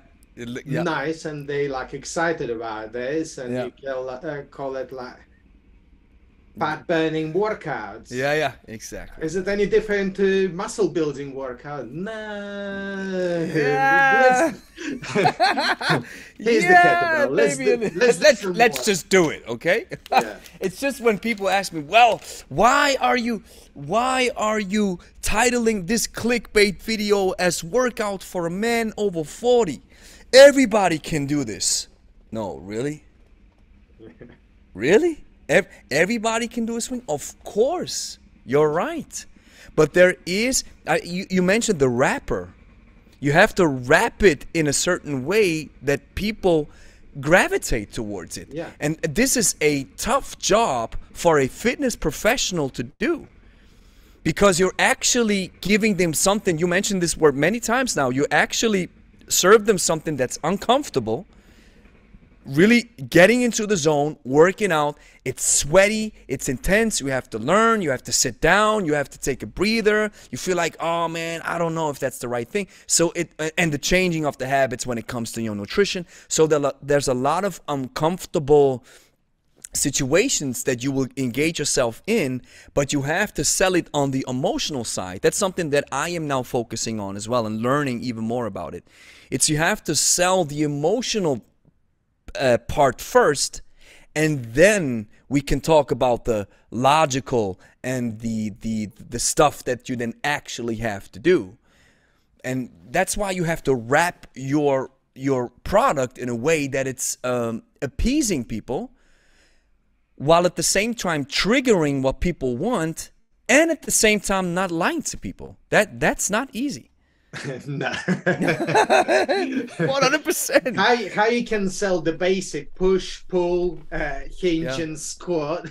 How you can sell this in such a like amazing and fantastic way that everyone like, oh, that's exactly what I need. Exactly not the pill, but I need push, pull, exactly, hinge, and squat. It's clear. It's. I think I've read in one book from Alex Hormozi, which I've read his book so many times because it's so fascinating. It's called How to. I think $100 million offer is the book called. It's a great book. So, and that's exactly the point, is where you want to decrease the time that people have to spend in this uncomfortable zone. And this is easier said than done, because we all know weight loss or just getting in shape takes a long time. But you can maybe jumpstart their journey with an intense program where they get some quick results and quick wins. And this is what keeps them hooked then. This is something that I understand now as well. But it's not easy to sell. So if you are a fitness professional, and we have a lot of coaches tuning into the podcast, and if you're doing a great job of selling fitness, you can sell everything, I think, because it's a hard thing to sell. Well, it's amazing. I think that's amazing skill. Yeah. In any way, you kind of like, if you're trying to sell yourself to someone, if you're trying to sell a product, or if you're trying to sell exercise or training with the kettlebell, how to present it to someone that you know it will be good for them, but they know exactly that's actually like, I want to try it. Like even the kettlebell, like when you show the kettlebell, a lot of people are, oh, it's like, it seems like quite complicated and hard. Anything hard and complicated till you spend some time, give it some energy into that, and then it's become less hard and less painful. So yeah, it's many skills you have to learn, especially well, someone like yourself as well. You have to film, you have to edit, you have to sell, you have to coach. As a pro, you know, if you are, I mean, you do this too. You do this too. So you are required to wear many hats, especially if you're starting out. And then at one place you maybe realize, okay, I have to maybe employ somebody for a couple of things, or maybe I have to branch out and do some freelancing work, or have some freelancers do a couple of things that you do, because it can be quite overwhelming. I mean, now we're selling kettlebells, we're thinking about selling shoes now, we're selling online programs, we're selling in-house memberships. It becomes this huge behemoth the more that you put into it. And you see, and the beautiful thing is there's so much coming back, so you know you're on the right track. But you're required to really, really wear a lot of hats and do it well. And I have a question about the content. I mean, we've touched on this briefly before we started the recording. Why do you think your Instagram and your YouTube, I mean, you started your YouTube at the same time as your Instagram? No, to be fair, I had my Instagram a long time ago, but I wasn't really focusing on Instagram. I don't really know why I started YouTube, and kind of, I think it was my personal challenge for myself to do something what I'm quite uncomfortable with. Like, I'm not really, like, I'm quite introvert, so I'm not like find it's easy like, oh yeah, let's do that, go and speak to some random people, or kind of in new environment. I don't feel like, oh yeah, like I kind of usually take my time, assess the people, like assess the situation. So it was quite being uncomfortable, so I thought, you know what, like, no one gonna see it, I'm gonna do it. Like, and my kind of, I was thinking like, I'll try to at least help a couple of people who is in like bad situation, like they don't know what they're doing, they need some workouts, like here's like some workouts. But I think you get like, same like with jiu-jitsu, like you kind of, I'm really bad at it, can I do it a little bit better? Like you kind of, same with like kettlebell slapping your forearms, and like you think that, okay, that's just was bad experience, but can I do a little bit better? So kind of with YouTube, it's kind of escalated from there. I'm like, okay, the first videos took me 3 days to learn the software to edit, and about 3 days to edit my first video, about 3 hours to spit out, not 3 hours, about 40 minutes, 45 minutes to spit out about 3 sentences. I love this. So, yes. So it wasn't really a pleasant experience, but you're like, okay, is it like... but then you kind of, once you start getting some sort of feedback, people are like, oh, that's kind of helped me or something. It's kind of drive you, and you're trying to kind of turn up a little bit more often and show up. And I think YouTube is extremely tricky platform, and it's a bit of a combination of luck, but it's more, if you're consistent, you get more lucky. Good point. More consistent you are, more you kind of show up, more lucky you get. You increase the chances of being lucky the more good content that you put out. That's a very interesting and high quality statement that you just said, and because it's exactly like this. I always consider when you do YouTube, it's like you are throwing your numbers into the lottery, and maybe you're lucky. So the main goal on YouTube is to stay in the game where you are always able to continuously throw numbers into this big bowl that is spinning, that we call the algorithm. And then maybe, boom, it gets picked up. And even if it doesn't get picked up in a viral sense, it can still get picked up by a small community. And then you start building this community, they start celebrating what you're putting out, and then all of a sudden you can build a business with a small community. I mean, the channel doesn't have to be big. And that's exactly how you do it. You have to be consistently on it. I mean, I just look back, this is my 1,500th and I think 5th video that I've uploaded on YouTube. How many hours? crazy amount of hours, right? But I mean, it is two things. I actually like doing it. I like uploading. I like creating content. Yeah. I like the editing process. And I also realized that filming and editing required me, especially the here's the point. I wanted to reduce my time of editing. So in order to reduce my time of editing, I had to become better in my oratory skills or better in filming. So the way I pronounce, the way I talk, the way I speak, the way I show exercises have to be not only just to the point and concise, but I'm not allowed to make a lot of mistakes, because if I make 1,000 mistakes in a 1-hour video, this means the editing process will become even bigger and longer. Yeah. So out of this idea, I was required to become better in my conversational skills. And long before you know it, this helped me to become a better coach. Because you are now better in your conversational skill and showing stuff. And then, boom, you get to the point quicker. That's what I'm trying to say. Oh, yeah, absolutely. I think as well, the best way to kind of to learn yourself is try to teach something. Yeah. Yeah. So you have to. I'm quite impressed with the amount of you can kind of be with the consistency of your YouTube posting as well. It's amazing. It's this comes from I built this on the grave of a buried dream. I was following a dream for 15 years that didn't pan out, that didn't succeed.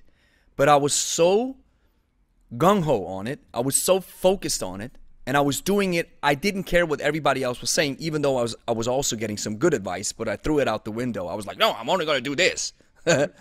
So I always had this pit bull-like attitude. So if I take a bite, I don't let it go.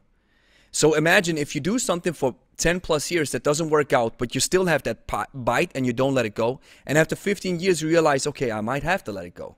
Then you let it go. And all of a sudden, here comes this chance along your way that is working out. And now you bite into it. Of course, you won't let go. Because now you still have this pit bull mentality. But now you also have something that's working out. So isn't that awesome? So this is where it comes from. I just want to, the consistency is just because I have this pit bull attitude. I take a bite and I won't stop. Well, it's worked out really nicely for you. Yeah, it did. But it's a lot of work that we put into this stuff. So it's not something that comes easy, but it most definitely is valuable. And it paid out. It paid back dividends for a long time. But see, it's like you said, it's the consistency, not just with working out and your nutrition. Everywhere it's consistency. The same with your videos. I mean, I didn't even know that your videos didn't give me the vibe of you being an introverted person. You were just, I first of all, I like the way how you move. I like your quality. I like how you present the exercises. The workouts are awesome. Always most bang for your buck. You follow the exact training schedule formula that everybody should follow. This push, pull, squat, hinge, loaded carry, anti-rotation, rotation stuff. That's what I'm seeing. That's why I like it. And funny thing is, I have the same genetic predisposition like you have. I'm kind of an introverted person. But I became an extrovert because I considered it like a skill. Right? I was like, you know what? Becoming more an extrovert and being more outgoing and becoming better in my conversations and talking to strangers no matter what is a skill. So as soon as I changed my mindset, and I was like, that's a skill that you can have to learn versus that's a genetic predisposition that I'm born with, this changed everything. If you think that you are an introverted person because it's your genetic luck, I would say take this thought to the side and consider being an introverted person as, yes, your nature, but becoming an extroverted person is just something that you have to be, that you have to build a habit with. You just have to become it. It's like, it's right, we're creature of habits. Yeah. So that's because I was the same like you, or at least I had the same. I was like assessing everybody and not speaking to everybody, and now I'm like, hey, what's up? Right? Maybe I'm not so loud, but hey, I think it's one of those things. It's like as you building, like it's like a rep. You just have to show up and do your reps. You have to Exactly, man. More you do, more comfortable you become. More you showing up for the workouts, more comfortable with the workouts. More you using the kettlebells, like more comfortable to use the kettlebells. More snatches you done, more efficient with the snatches you become, and better you get. So it's like any skill, more you showing up, better you get. More you talk to the camera, 3 years later, you're still uncomfortable, but you less it's taking not 45 minutes, but you can spit it out in 2 minutes. So See, and I think this being uncomfortable, or let's say like this level of discomfort, sometimes is maybe just something that's in your brain. So it's still like, I think I'm still uncomfortable. But when you look at, maybe take it from a rational point of view and see, hey, now I can speak these sentences, or let's put it into kettlebells, right? I can now do the workout in a more efficient way than I was able a couple of years before. Then you have no reason to have this thought of being in discomfort, because rationally speaking, you're not, because look at the result. You get what I'm saying? yeah, well, look, confidence is like any other skill. More you do it, more you kind of comfortable being uncomfortable. After Yeah, a well, that's a good while, point. Yeah. Mm, yeah, after a while you exactly. build up a new habit, learn new skill. Yeah, it's translate quite nicely in anything in Yeah, life. 100%. So now with where you are today, where your Instagram is really showing some huge numbers, and your YouTube as well. You're taking on new clients, and have you or are you, or where do you want to go in the kettlebell sphere? Is it just, hey man, I just want to build my business, serve everybody that I can, or do you have a goal where you're like, hey, this is what I want to achieve. I want to build a legacy or something like this. Well, I would like to. Yeah, I think it's one of those things. I didn't expect it will happen, but then you're like, oh, actually, it's happening. Let's use it, and like how I can use it to help as many people as I can in terms of change the way how they maybe train, the way how they live, their habits, so kind of help them to be better than kind of better than yesterday. Mm-hmm. And I think the kettlebell is one of the probably tools I'm using for that. Yeah, so and I don't know, it's like right, in some way like more people can use the kettlebell and more I can kind of teach Yeah. people like how to use it Mm. is better, like because I think it's fantastic tool. It's great, like not only time saver, but yeah, you can improve your fitness, Mm. endurance, strength. Mm. You can build some decent amount of muscles and Mm. yeah. Mm. So you're not gonna become probably Mr. Olympia with the kettlebell, but at the same time, you still can be one of the strongest dude in the crowd. Like Mm. so, more I can build like strong parents who don't have time like to Mm. train. Mm-hmm. More I can show they actually can do it. Mm. It's not always have to be like complicated or spend hours, like, I don't know, maybe in the gym, like you can do it anywhere. And like kettlebell is such a great tool. You can grab it, go in the garden. You can, I have some clients who take the kettlebells when they're on the road, like Yeah. they, Yeah. like in the past, they might have had this excuse like I can't train because I have to travel a lot. But now they just can put it in the boot and they train in the hotel room or in the car park lot, like, and it's like it's amazing to see that people can use it pretty much anywhere, and it's not excuse anymore. Like, oh, I can't because I just can't. Exactly. Like, yeah, There's so many benefits that the kettlebell provides us with. It's just that's why, you know, I when I compare it to all the tools that are available, barbells, machines, dumbbells, calisthenics, kettlebells, I think calisthenics is something that is awesome because you always have your body with you. yeah. Yet at the same time, I think the kettlebell serves you some unique and distinct benefits that surpass all. And doesn't mean that it's, I have to put it like this. I think it's the best generalist tool that exists because it touches so many bases of physical qualities that you can build, which I find is so fascinating and something that you cannot do with a barbell or with a dumbbell or with your body weight only. So I tend to gravitate towards saying that the kettlebell is one of the best tools for, let's say, like the general populace who just needs a little bit of strength, a little bit more muscle, a little bit more cardiovascular endurance, wants to improve back pain, doesn't have a lot of time, can't spend a lot of time, maybe doesn't want to go to the gym, has maybe some beat up joints, so they need something that's low impact for the joints, has to be minimalist because they don't have to think about, they don't want to think too much. So it's so many benefits all in one in the kettlebell. That's why, yeah.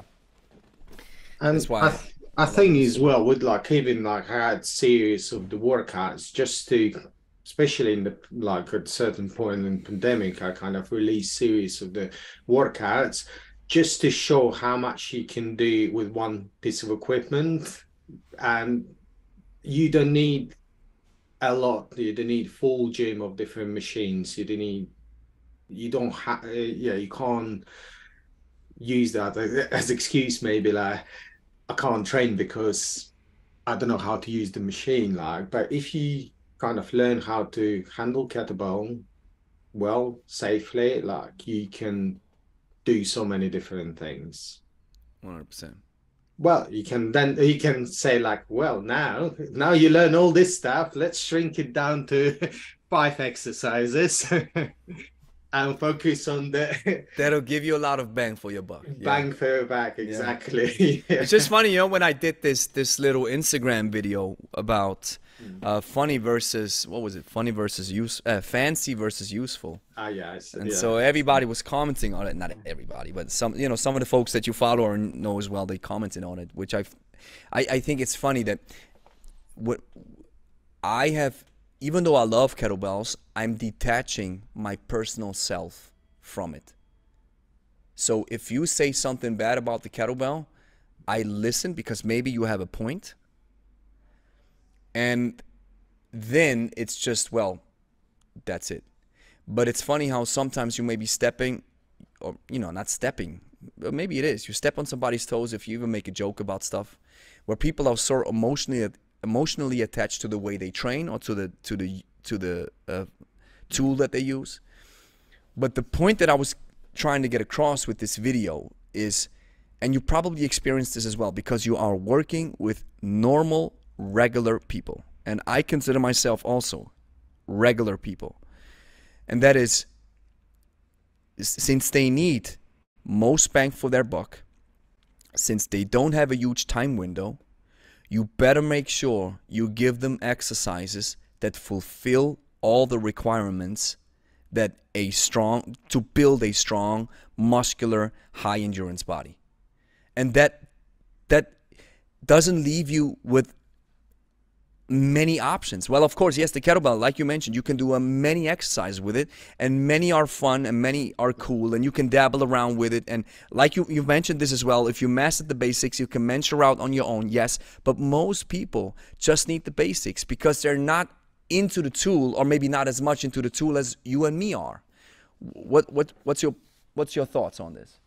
Well, coming back to the sandwich, when you when you have to give them what what they want, what they need, what they want. So it's one of those that I know they need squat, push, pull, hinge, but they also want to do I don't know, some like flicking the kettlebell around, like, and do some juggling. So sometimes you just to lure them in to kind of sometimes you feel like, okay, I need to give some exercises which maybe not necessarily, let's say take crunches, yeah. Mm-hmm. Everyone love crunches, like get the bit of an ab burn, like, but would it be more beneficial than a squat or rack squat? Would it be more beneficial than single arm press? No, but everyone want to do it. Sometimes you have to give them what they want, because if you don't give people what they want, sometimes you don't get the attention either, because okay, so you kind of, I ask you to do this, but you're giving me something different. I know I need to do it, but you're not listening. Yeah. So you kind Exactly. of, yeah. So it's been like as an example, like there was one of my colleagues back in the days in the gym, like he was obsessed like with the lifting heavy. So whoever would come to him, he would like, all you need to do is lift weights. Which is true, but like people are like, oh, I want to burn some fat, I want to lose some little bit of cardio, get the sweat. No, you need to lift heavy, and he would lose clients because he wasn't listening. Like, so you kind of need to kind of sometimes find something, like find the balance. Once they're in it, once they have your full attention, then you kind of, okay, now let's focus on that.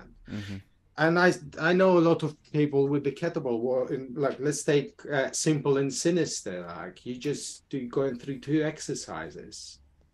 You're going through swing and the Turkish get up. So that's your main, what you need to, and if you say something, we're going to do 2 exercises for 2 years or 3 years till you build to 48 kilos, you're like, nah. It's like coming into school and they pile up all the books on the table. That's what we're going to learn. You need to give them book at the time. You need to give them different options. And I had some clients who simple and sinister type of training. It was they doing once a week, and we progressed really nicely. But other days they're doing some other stuff. The other days they have a bit of a, let's say, fun, like 80-20 rule, when you have what you need to do and 20% of fun. They, like, if I just said like, oh, that's all what we're gonna do for a year now, it will be like, you lost me now. I might go and see like this guy having much more fun on Instagram, like page. And then they go there, first. and funny thing is, then they go there, and then they realize, oh well, it's more fun, it's too much fun, and not a lot of substance. I like the way how you put it. It's substance first, and then we can use some fun, right? So that's what counts. Yeah. You just need to, I think it's like, you need to, I think everyone need to find what they enjoy most. I had some people like who absolutely can't stand Turkish get up. At the same time, I have a lot of people who love Turkish get up. You just, with the kettlebells, you just need to try different things, see what you enjoy the most, and kind of, and start building on that. Like, and yeah, I've done some the workouts where you like follow along workout, no repeat. Do I really think it's a great way, no repeat? Maybe not necessarily. I like to go through the exercises over and over again. But if you've gone through this workout, felt great, and you want to show up again tomorrow and again after tomorrow, the job is kind of, we're getting somewhere. Hmm. I think there is kind of for every kettlebell practitioner, it's like there is certain time like maturity when you like realize actually I don't need more, I just need less and more effective. Oh, Yeah. 100%, man. And Agree. but it's I think it's take time when you already build the habits of training, when you already like try different things and realize actually that's exactly what I need the most. Me trying to keep telling people, it's like telling kids sometimes, like, that's what you need to do. They're like, that's what exactly I'm not doing. Hmm. But Yeah, yeah. yeah, so it's something, yeah, everyone is different, everyone unique. Some you just need to find with everyone different approach. Exactly. You know, I would say that even though people are different, we are there is common ground. Everybody needs a squat, a press, a hinge, a loaded carry. Everybody can benefit from a swing. But like you mentioned with the wrapper, the way you wrap it, the way you present it is the key. That's something that I realized not a long time ago. It's yes, the product and the programming might be similar, but depending on the audience that you're talking to, you have to present it in a different way, and then maybe use some different tactics for different crowds. I think that's the key. So Pavel, let's wrap this up. Where can people find you? Where's the best address that people can reach out to get in contact with you? uh well YouTube, Pavel Krotov, and pretty much exactly the same Instagram. They're quite LinkedIn. Um, yeah, and that's probably the two easiest ways to Great. find me. And if people have any questions or would like to check the Awesome. channel and Instagram, they're more than welcome. So Great. always happy to hear from new people. Awesome. So Pavel, hey man, thank you so much for joining. It was an awesome conversation.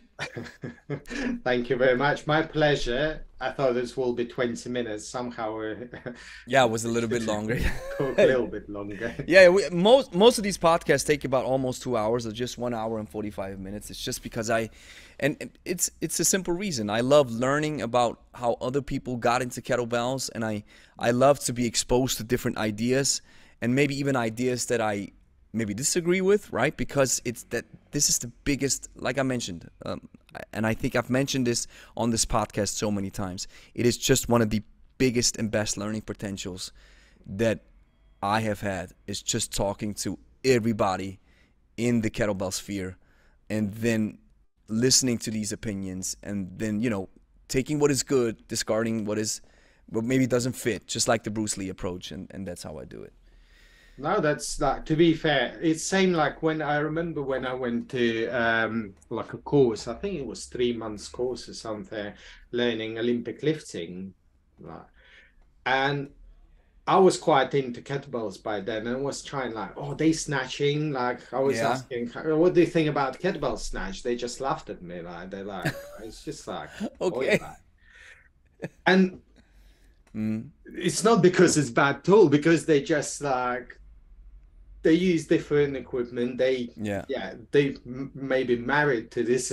Like sometimes yeah, Good point. They're yeah. married to it. Yeah, yeah, yeah, yeah, Yeah, yeah, yeah. and Mm. you don't want to look elsewhere. You see, kind of, which is absolutely fine. But what I learned over the years, like even there's certain stuff maybe I'm not necessarily agree, or it's not always wrong. Yeah, because like some Yeah. people find, yeah, like take Zumba class. I think it's something I wouldn't do or think like, oh, it's a great form of activity. But if it brings you in week week after week after week, and if Yes. you had fun, you If enjoy you, it. yeah, you enjoy it, go do it. And see, this is where the discussion, or maybe sometimes people miss the point. If you are enjoying, let's take this example, Zumba class. So you are now in a environment, you meet new people, you're maybe not as outgoing, right? So now all of a sudden you're in this class, you're having fun, it's awesome, you go on a regular basis and you're enjoying it. That's awesome and that is laudable, and everybody should find their hill that they want to die on, right? So it's Yeah. that's great. But, and here's the only but that I'm having. Is it time well invested when it comes to return on investment? I just recently somebody asked me this question. I was like, listen, if you want to invest in stocks, and I have two options to present you with, I'm giving you option A, which gives you a little bit of return, and then I have option B, which gives you massive returns. Which one would you choose? You would choose probably B, right? Because the money that you're investing is better spent because the return is better. So the layer of the question just becomes a little bit different. It's not just about enjoyment anymore. Because yes, enjoyment is important, but you also mentioned this throughout the podcast because of the audience that you're working with, how important it is to find time to do it. So if you find time to do stuff and it doesn't give you as much investment, as much return on your investment, it might be a an option for you to look out and just scan if there's other stuff around that can maybe give you some more bang for your buck. That's the only point that I'm raising when it comes to stuff like, yeah, but as long as people enjoy it, that's good. I agree wholeheartedly. However, if it is time, when it comes to the discussion, is it time well spent when it comes to the return that they're getting? This is a different answer, or a different question then.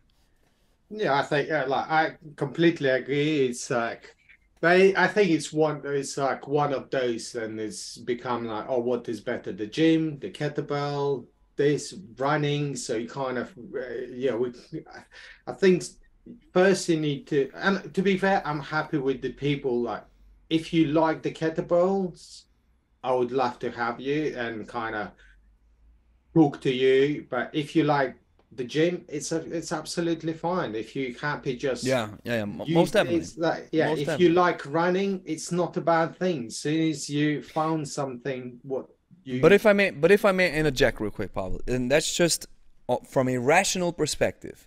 Let's compare these: weightlifting, running, and kettlebells. Right? From a rational perspective, which one might give you the most bang for your buck for the time invested? If you belong to the general population, I'm not talking about a strong man or some kind of extreme who wants to pull 500 kilos or wants to become Mr. Olympia or wants to run a marathon, because these are, let's put it like this, that's the fringe extreme to a certain extent. But for the general populace, in your opinion, in your informed, educated opinion, which tool would help them the most? Weightlifting, running, kettlebells. well, my personal, like, let's say, because I'm more invested in that, I would always, especially now, choose the kettlebell, And why? because you can do strength, endurance, power, loads of stuff. Yeah, so you can. Uh, I think the reason why, let's say, so many people choose running, because you don't need to learn the skill. All you That's need a good to, point. Yeah. all Yeah. all you need investment is in pair of trainers, which you can Hmm. buy for, I don't know, reasonably cheap, and that's it. You don't need to learn something different. All you need to do is just go outside and run. Hmm. Come Hmm. back, you sweat it, you got Even though running is a it's skill too, right? Running is a skill too. well, true. Yeah. Yeah. But So, you but get but I like get what instant, you're saying. Yeah. yeah, you get instant kind of feedback. You managed to break a sweat, got the heart rate at Mm. Mm. 2 weeks later, you can go run a little bit better and kind of improve Mm. your Mm. speed or kind of Mm-hmm. Mm. with any kettlebell gym, you suddenly need to invest a little bit more. If you don't have a skill, you might need a coach. If you don't know Mm-hmm. how to do it, Mm-hmm. you need a coach. If Mm-hmm. you, Mm-hmm. These are, that's a good perspective. I These are think I can the see why downsides. a Yeah. lot of people Mm-hmm. pick running and stick to the running Mm-hmm. because it's Mm-hmm. less time to learn skill, but is it the best to get stronger? Absolutely not. Will you build any muscle as will you tone up? No, you will not tone up And because you will burn through the muscles. yeah, and now that you're mentioning it, I think I've read this study. I think it was Stronger by Science. I think 67% or something like this. I think they were inquiring folks who train or folks who exercise, and then they were assessing what kind of goals they are meeting. And I think from this pool of folks who are exercising on a regular basis, they said that 67% of these people achieved their cardio goals, but only 20 something percent achieved their strength goals. So here's the missing link. And you're mentioning these interesting downsides, yes. But if we look at it from a rational perspective, running is a skill too. You've mentioned a pair of shoes. If you want a high quality one so don't kill your feet, you have to invest, a little bit more like money. a kettlebell. And like a kettlebell. Oh, Yeah. here you go. So the coach is maybe the only thing that you have to learn, or maybe that you want to get into. But since we live in a day and age where everything is consumed on the internet, you can just watch a few videos and get into the swing of things, even if your technique isn't perfect. And science even proves this, that even if your technique isn't perfect and the weight is not too heavy and you don't have form breaking mistakes, you still have benefits, even if your form isn't perfect. So from a rational perspective, and that's just the point that I'm coming from, because I love barbells. I love machines. I love dumbbells, even though I haven't touched a machine in years now. But I love that stuff. But from a rational perspective, I consider the kettlebell to be the most superior tool from the family of weights because it does so much at the same time. 100% agree with you, and I think that's another skill like you and I have to like deliver that to Yeah. people to explain in the right way, because again, if someone want to tone up or lose some weight, the initial kind of reaction, initial thought, they're like, I need to run. But you kind of they me telling them like, okay, you're going to burn through muscles, you're going to be a smaller version of yourself and a weaker version of yourself than you started maybe. Compared to if you pick up the kettlebell, you can get the benefits of endurance, you can get both worlds, of strength. The skill is like actually to sell it and present it in that way that people actually like, you know what, I believe you, let's try it. That's the ultimate goal. We have to become better salesmen.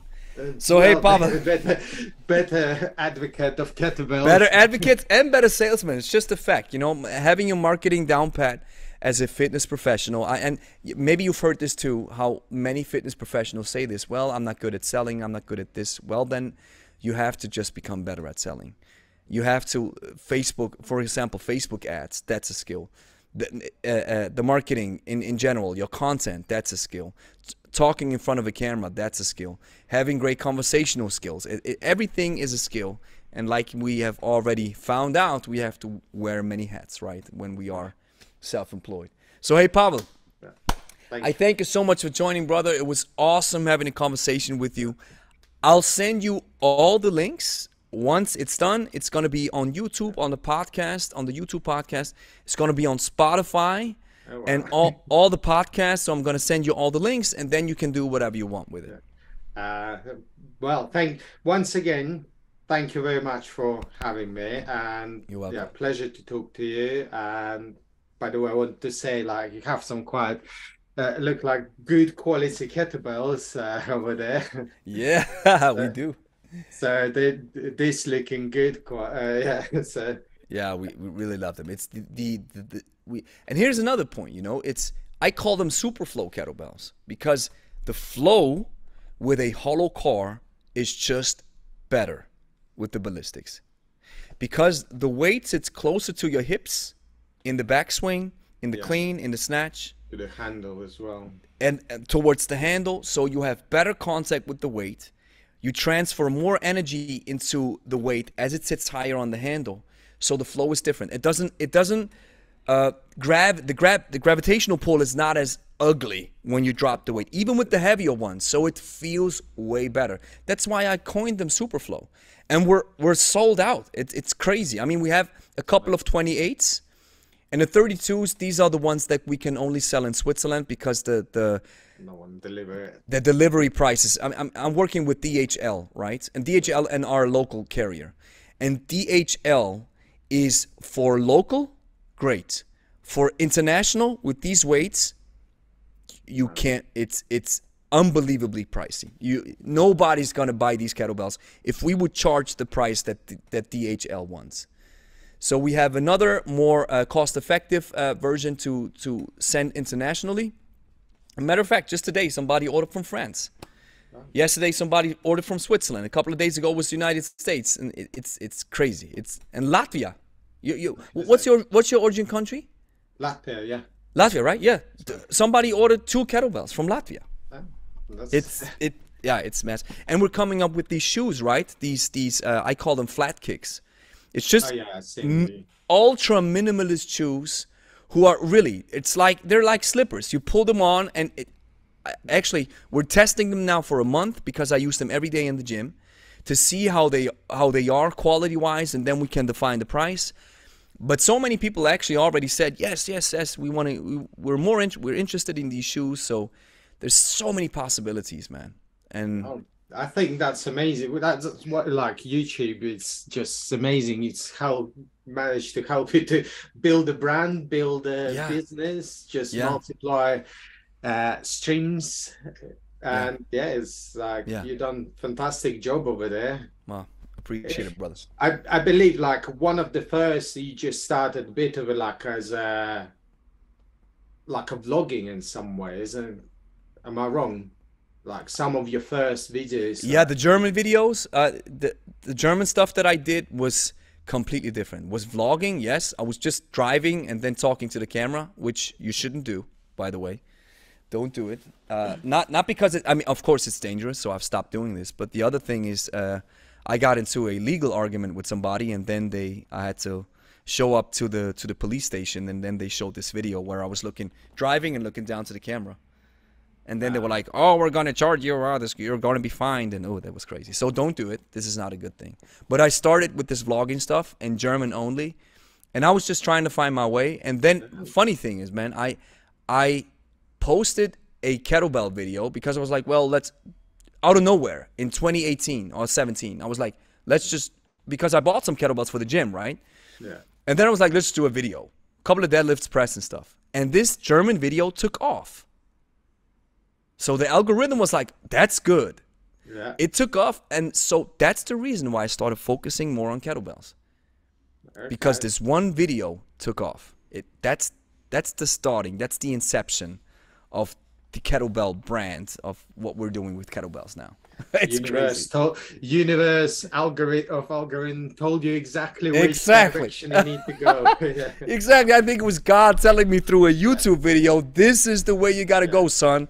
So let's do it. And I did it. Years later, yeah. you never look back. I don't look back. Yeah. Yeah. It's and I mean the kettlebell world from an expert perspective, it's not that big. So we know a lot of people now from all around the world. So the potential in this space is massive. the popularity of kettlebells is only growing each year. So from a monetary perspective or from an economic perspective, there's growth. So we are in a market that is actually growing. And from a expert perspective or legacy perspective, you have to imagine it's only maybe 20 years ago that Pavel came up with I call it the kettlebell renaissance, because the kettlebell was around earlier. Yeah. But it died. It went out of fashion, at least in the West. So Pavel resurrected the idea of kettlebells in the West. And that was what? 24 years ago? 25 maybe? So that's such a short time frame. And so we have so much exploring to do with kettlebells. So that's why I see there's massive potential down the line. 100% agree with you. Yeah. But so, brother, really right. enjoyed it. Gonna reach out to you once everything's done. Thank you. And I mean, we'll stay connected. We follow each other, so we stay connected, right? Listen, my pleasure. It's nice to chat with you. Awesome. I hope you Same crop here. a lot of stuff out of all this blabbing. Like. No, it's gonna be unedited, brother. It's No unedited. Unedited, yeah, because it's a conversation. That's exactly what it is. Of course, maybe I cut away some of the stuff at the end, but the idea, it's a conversation. So, and that's how people have conversations, right? Well, so as I said, you're my first podcast. I'm honored.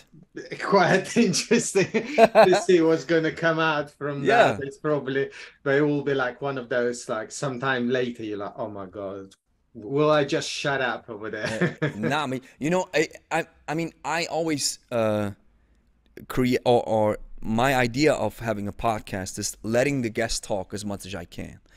And sometimes I have to pull myself back because I'm a very talkative person. I have the gift of gab, so I can't stop talking. But in these podcasts, I always want to learn. So you did nothing wrong, mate, with just talking. So it's all good. If you want to take your kettlebell coaching career to the next level, consider getting certified with Liberstock. Check the first link in the description.